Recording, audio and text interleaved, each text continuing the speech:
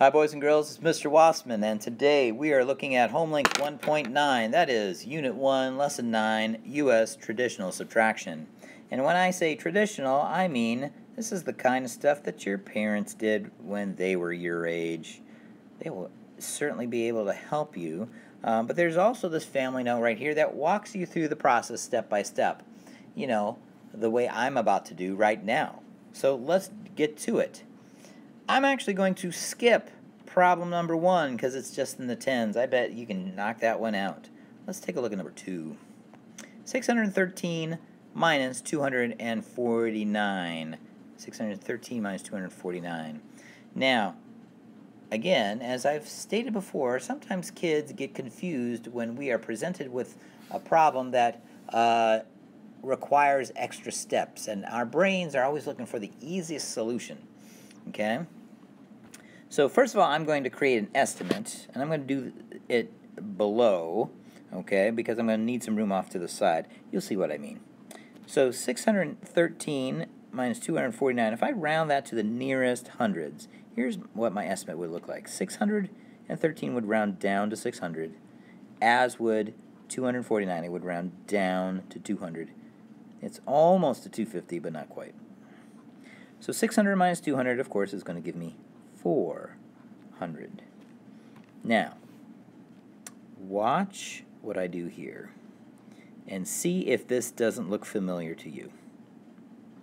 613 minus 249. 3 minus 9 is 6. 1 minus 4 is 3. And 6 minus 2 is 4. Now, some of you might be looking at that and maybe thinking, well, what's wrong with that? That looks right to me. But again, if you look closer, you're going to realize that you can't subtract 9 from 3. You can't subtract 4 from 1. These numbers on the top are smaller than the ones on the bottom. You see, what I find is a typical mistake for guys your age is that when presented with a smaller digit at the top, like so, your brain wants to make sense of it, so you will reverse the process. So when I said 3 minus 9 is 6, what was really happening is I was taking 9 and subtracting it minus 3. 9 minus 3 is 6. 4 minus 1 is 3. Okay, our brains want to switch those around because we can't rationalize how to subtract a larger number from a smaller number. So we just flip it. It's a common mistake, but it is a mistake. So let's see what we really need to do here. I have 3 ones in my ones column. I want to take away 9 ones. So what I have to do is I have to borrow, which means I have to go to the tens over here. But unfortunately, I don't have enough tens to spare. I don't have enough tens to take away 4 tens. So I have to go all the way over again to the hundreds. Okay? So I have 6 groups of 100, 600. So what I'm going to do now is I'm going to take one of those hundreds and make this into 5 hundreds. And my 100 is going to become 10 tens. 10 tens plus 1 10 is 11 tens. 10 plus 1 is 11. But now I want to take one of those tens and make it into 10 ones. And added to my 3 ones gives me 13 ones. So just a little sidebar right here.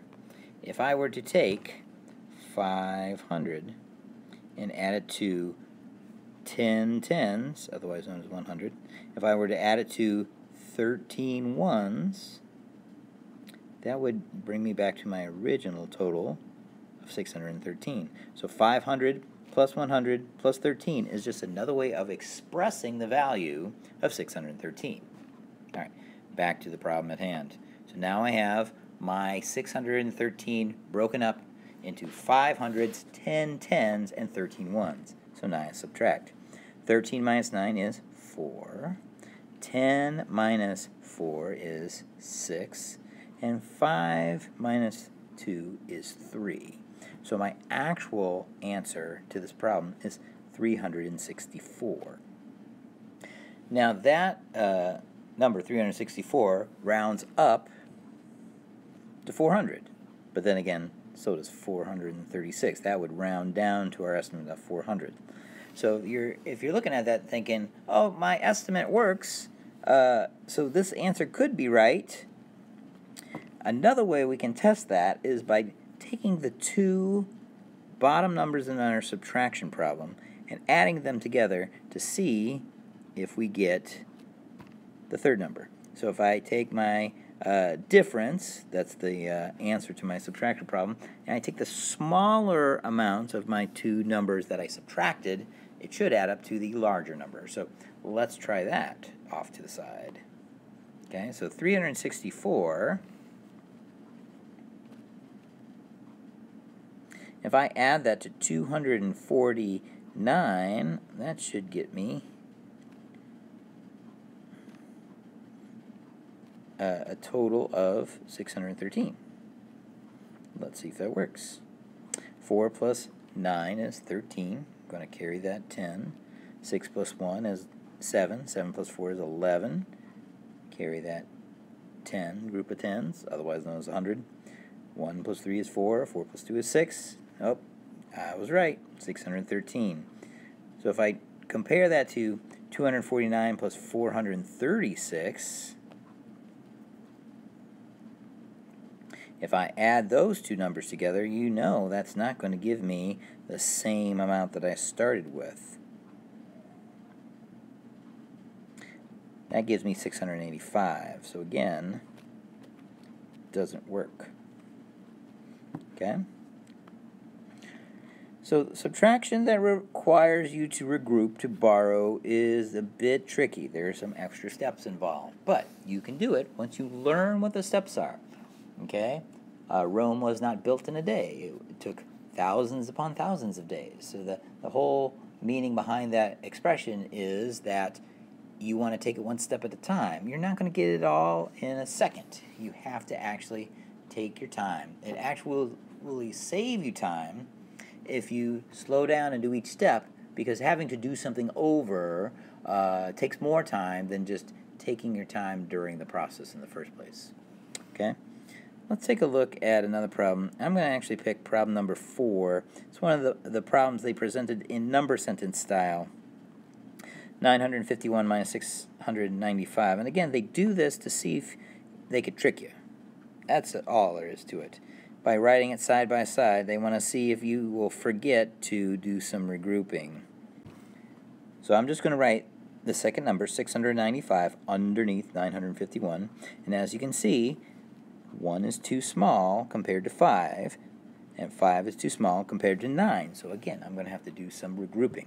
Okay? I got to borrow a group of 100, making 900s into 800s. I'm going to take my 10 tens, which is 100, and add it to my 5 tens to give me 15 tens. And then I'm going to take away a group of 10, leaving me 14 tens, add my 10 ones to my 1 1, gives me 11 ones. 800 plus 140 plus 11. That's 951. So now I subtract. 11 minus 5 is 6. 14 minus 9 is 5. And 8 minus 6 is 2. So that's my answer. But if you're still not convinced, I could just take the 256, add it back to the 695, and that should get me back to 951, which it does. Okay? Take your time. Walk through each step. Check your work. Confirm that your answer is correct by adding the two smaller numbers back together to see if it gives you the number you started with at the top. Okay? And of course, if you have questions, feel free to reach out to your math teacher. They will happily help you. And lastly, down here at the bottom, do the practice problems. Okay? They will help sharpen your skills. Practice makes perfect. I know it's an old-timey phrase, but it's true. That's why we keep saying it. All right. Have a good day. We'll talk again soon. Thanks.